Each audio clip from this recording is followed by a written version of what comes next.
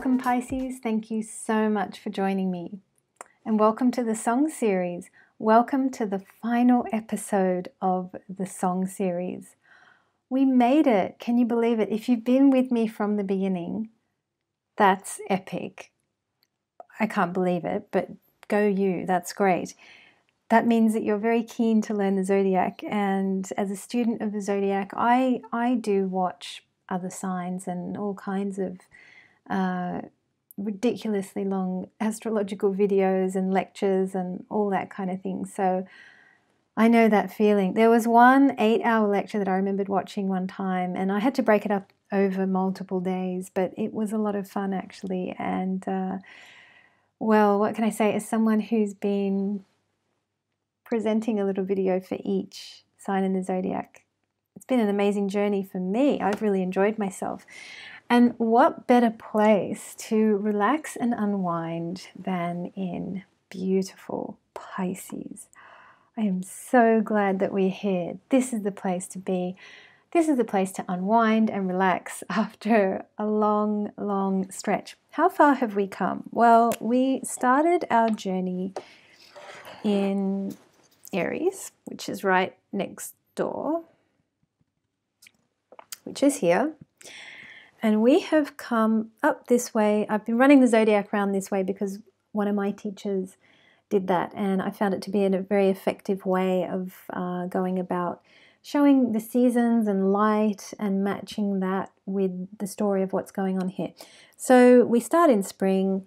The light is at its best up here in summer, and we've got all these individual kind of signs here where the focus is more on the individual. And then when we fall into the depths of winter here, you know, we're looking at more collective consciousness. We have to group together here because the light is less.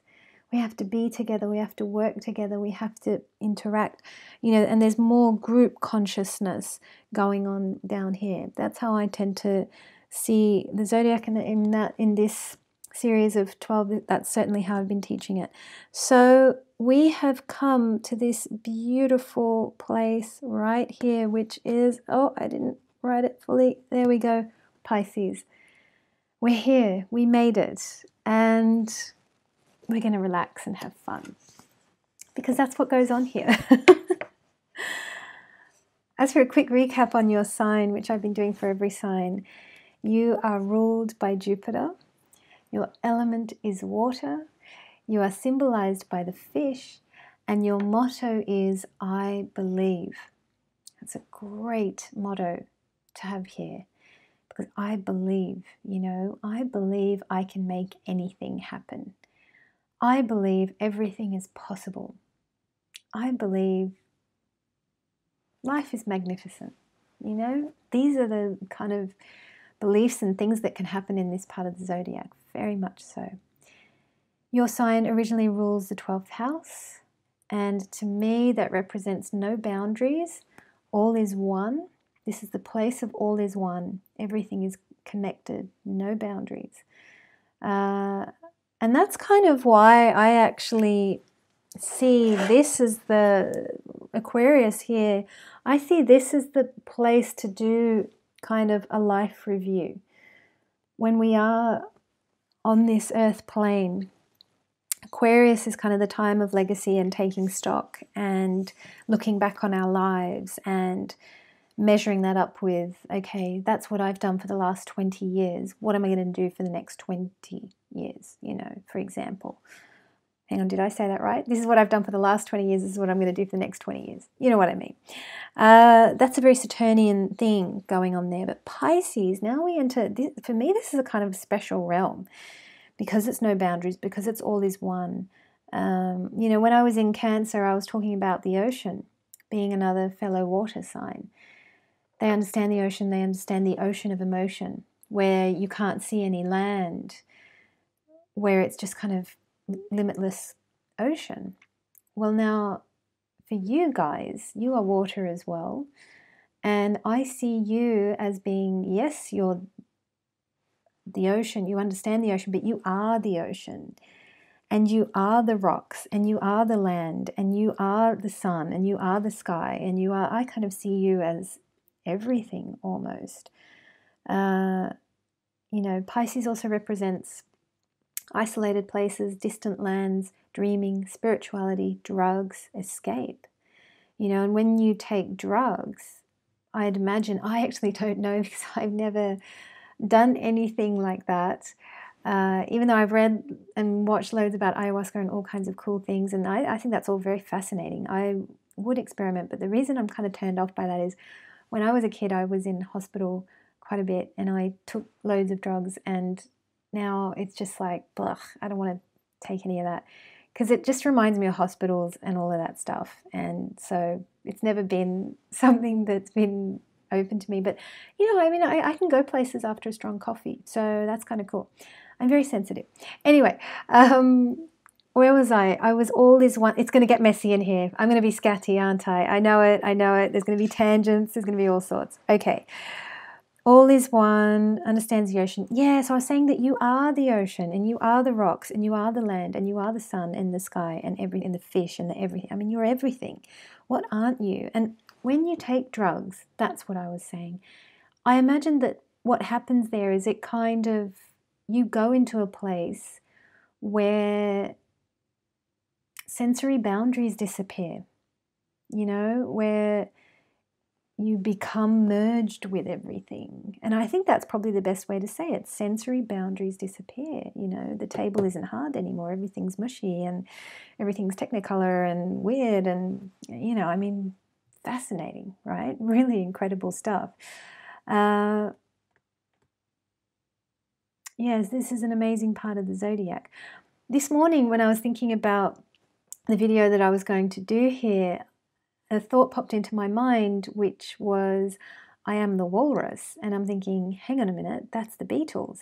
And I was thinking, well, yeah, because I'm going to record Pisces today, I better check out that song. I checked out the lyrics and I kind of vaguely remembered it, but I mean, look at the opening line here. I am he as you are he, as you are me, and we are all together.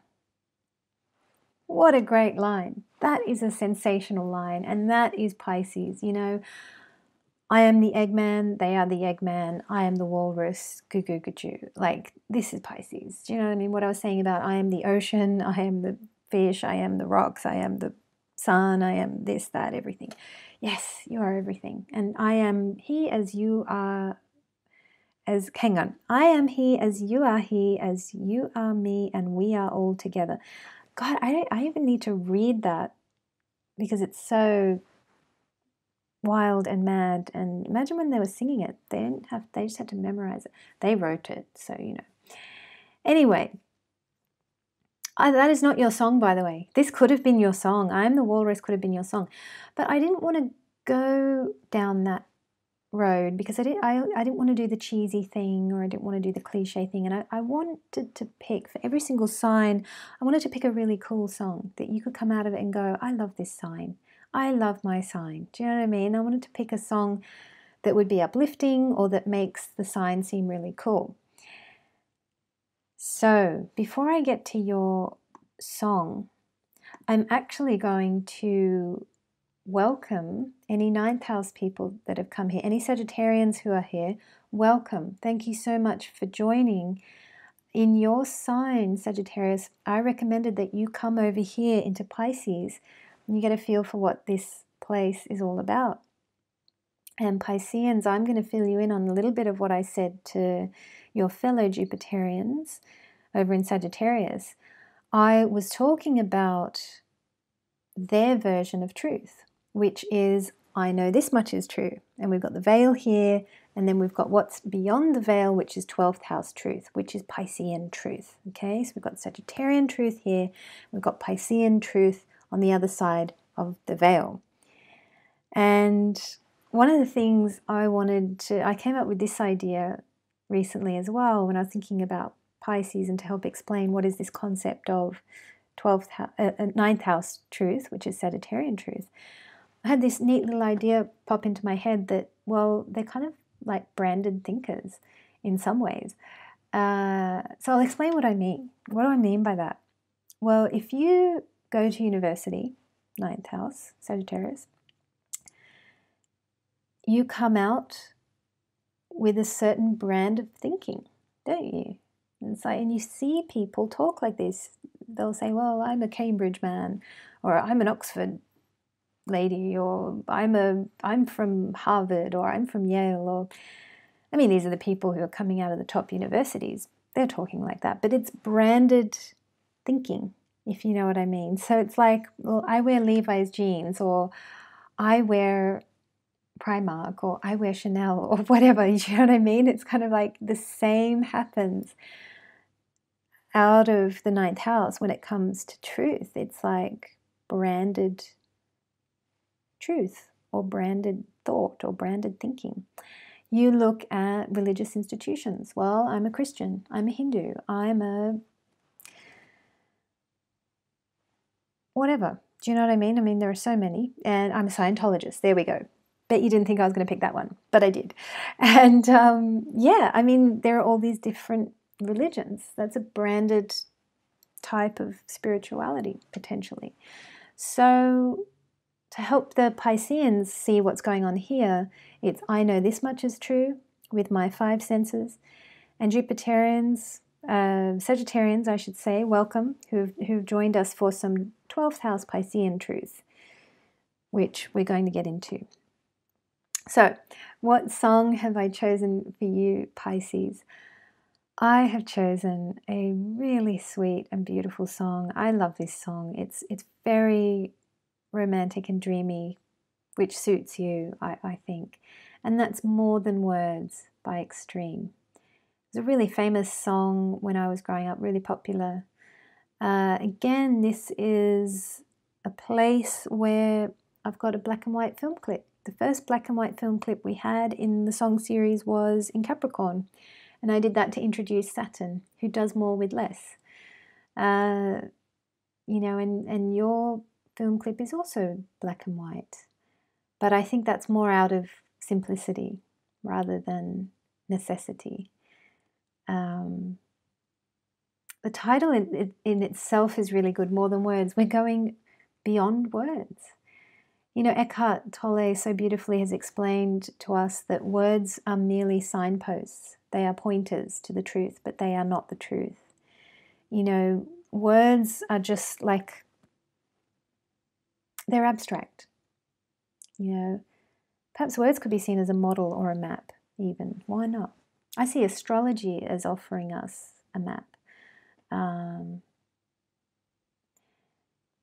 Yeah, and depending on which system you use and how things are calculated, you know, one can get into some debate about astrology and the models and maps that come out of astrology.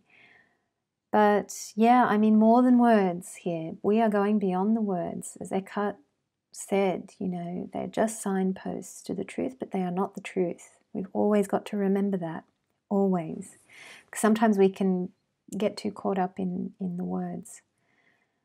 Pisces is about feeling, you know, and words are a little bit cheap in the face of feelings.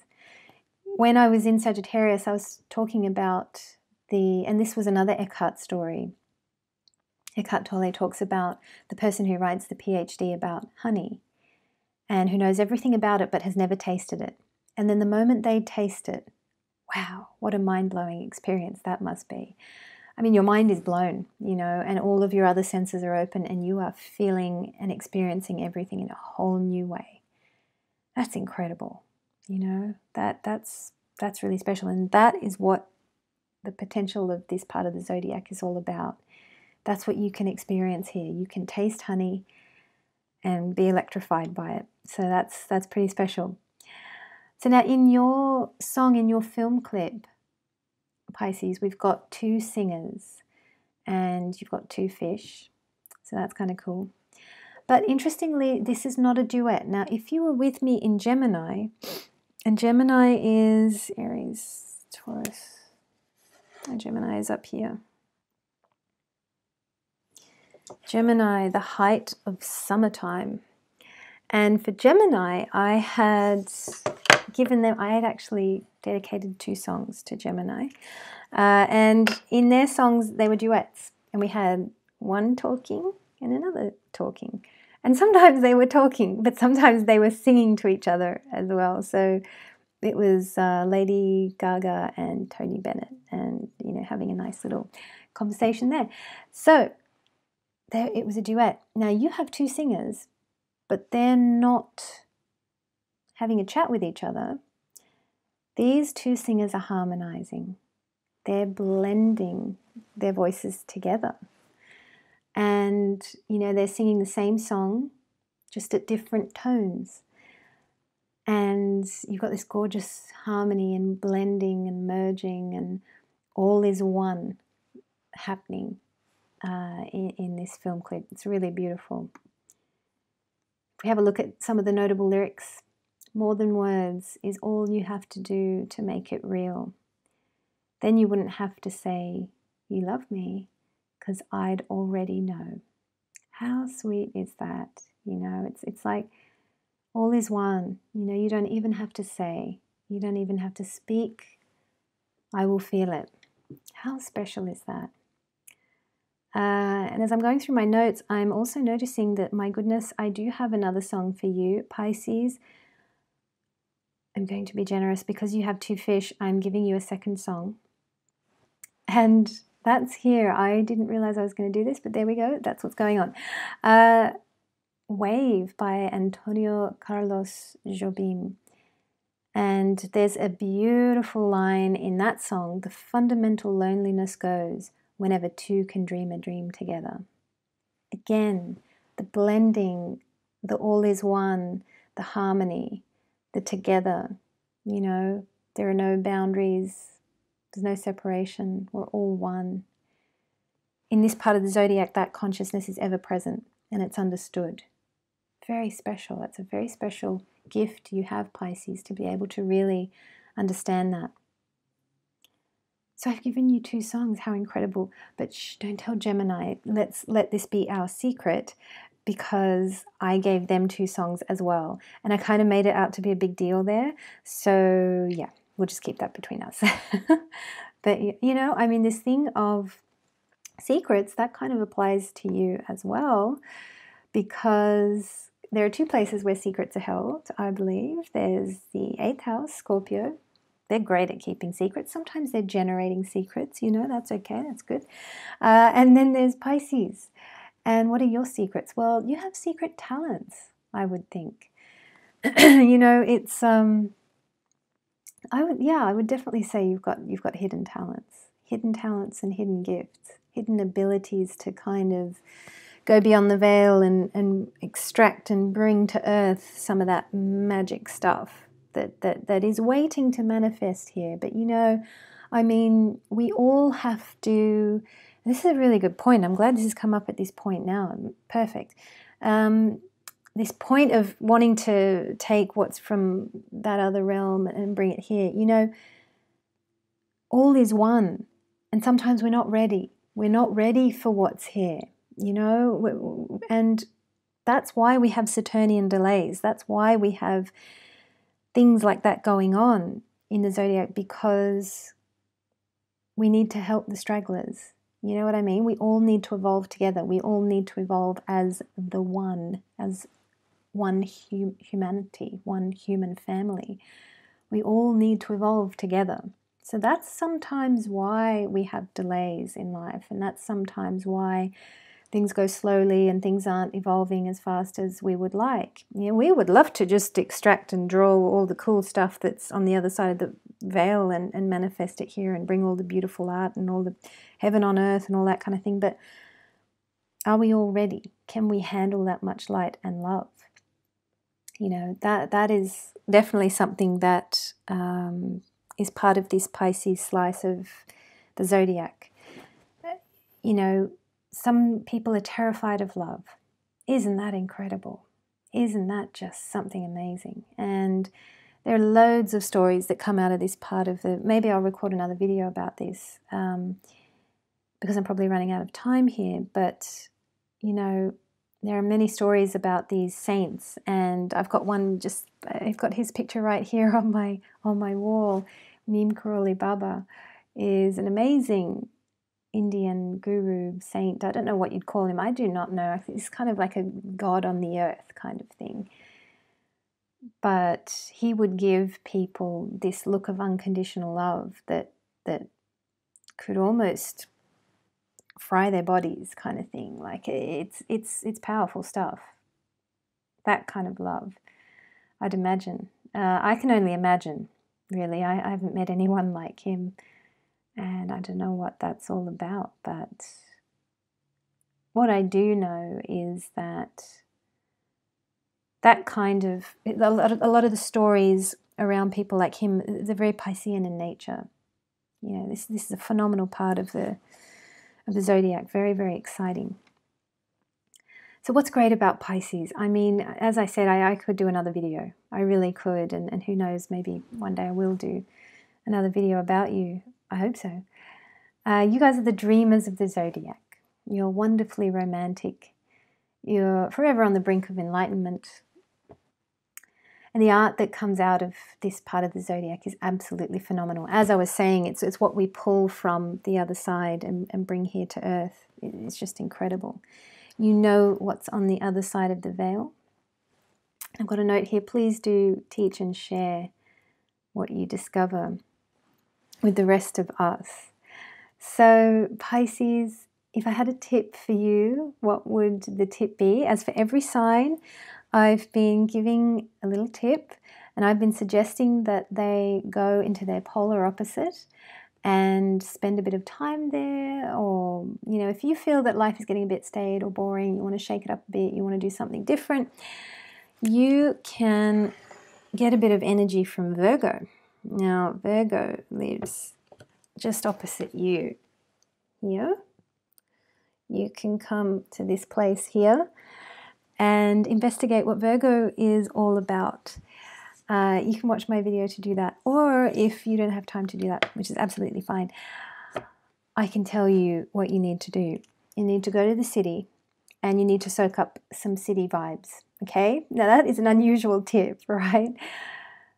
But it is, the Virgo energy is kind of busy and city and professional, and we're doing stuff and we're going places and we're building and we're healing, and you've got a lot of healing energy. You'd naturally love being in Virgo. There's an instant connection there. But yeah, I mean, being busy and industrious and, you know, spending some time in a city. It's amazing. All the other signs, I'm telling them, you know, go and spend time with a large body of water. But for you guys, who is the large body of water, I'm saying, well, go to the city and maybe heal some people who need some of your beautiful, light, romantic, dreamy, gorgeous energy. Please share that with the world in places where they need it. You know, I think that's why a lot of artists do live in the cities. You know, you've got New York, a huge number of talented artists and writers and amazing people in that really big city. You know, we need all different types of energies mixing and mingling with each other. So perhaps this is quite a good tip and a good wise tip. I have no idea. But Pisces, I just want to thank you so much for coming and watching this video, and I want to thank you for being a much loved and vital part of the zodiac. You know, your unique energy is tremendously vital and healing and special, and we need you. You know, we need more people like you. And thank you for just being, because just by being, you are doing so much for the collective consciousness. So thank you very much. And really, I mean, this concludes the song series. So if you've been with me from the beginning, my goodness, congratulations for getting this far. Thank you for watching all the episodes. That's amazing. You must be quite a student of astrology to have done that. And yeah, I mean, Pisces, my camera just stopped working. It's been happening quite a lot lately, so I'm going to have to figure it out. I guess I'll have to take the camera to be repaired or something. But I was wrapping up anyway, and I just really wanted to thank you for stopping by. Go check out Virgo, see what they're all about. This is the end of the song series, and I hope to record other similar series. So if you have enjoyed this, then please feel free to share, and be great to hear your comments. Actually, that's something I'd really love. So feel free to comment and tell me your thoughts about how you found this content. But thank you so much, and I look forward to seeing you on the channel.